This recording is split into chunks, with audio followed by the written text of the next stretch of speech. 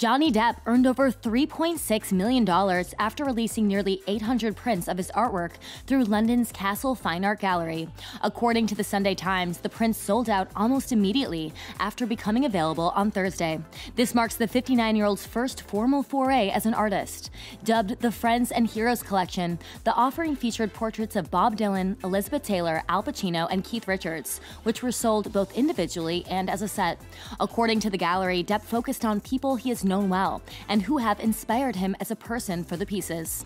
Each limited edition portrait was listed online for just under $4,000. A set of 4 cost just over $15 grand. In a statement, the actor said he's always used art to express his feelings, adding, quote, "My paintings surround my life, but I've kept them to myself and limited myself. No one should ever limit themselves." The sale comes weeks after Depp's ex-wife Amber Heard had her request for a mistrial denied by the judge, who ruled that the verdict in their Virginia defamation trial still stands. On June 1st, a verdict was handed down from the 7-person jury, siding mostly with Depp and awarding him over $10 million in damages. In the weeks since, Depp has been touring overseas, performing with Jeff Beck, with whom he released an album.